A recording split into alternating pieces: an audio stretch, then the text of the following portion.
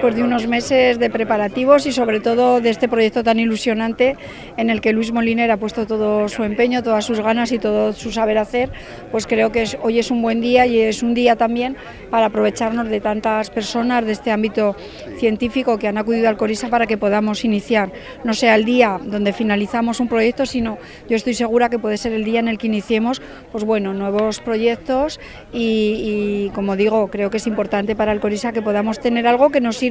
para reconocer el patrimonio, lo que es nuestro, el patrimonio natural, que día a día, verdad, muchas veces por desconocimiento, pues bueno, no conozcamos, que lo valoremos, que lo conozcamos y así podamos valorarlo. El objetivo fundamental es construir un espacio didáctico, divulgativo y a la vez dinámico.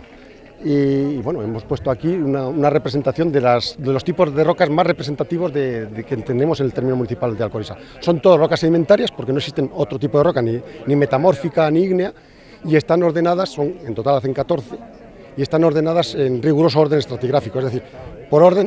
edad de formación. Empezamos por las más antiguas, del Triásico tardío, unos 210 millones de años, y finalizamos por las que están formando incluso actualmente, que son las gravas aluviales que podemos encontrar en las vegas y en las terrazas de los ríos y barrancos más importantes. Podemos estar aquí, nos han acompañado porque venían, bueno, pues llamados por la figura de dos buenos geólogos, de dos muy buenas personas. Desafortunadamente una de ellas ya no nos puede acompañar, como es Juan Paricvio, pero Juan fue un trabajador también infatigable, luchador, y que como muchas otras personas defendió su tierra y trabajó en pro de nuestra tierra de Teruel. Es una idea que llevaba rondando en mi cabeza hace mucho tiempo, pero cuando construyeron este parque del lago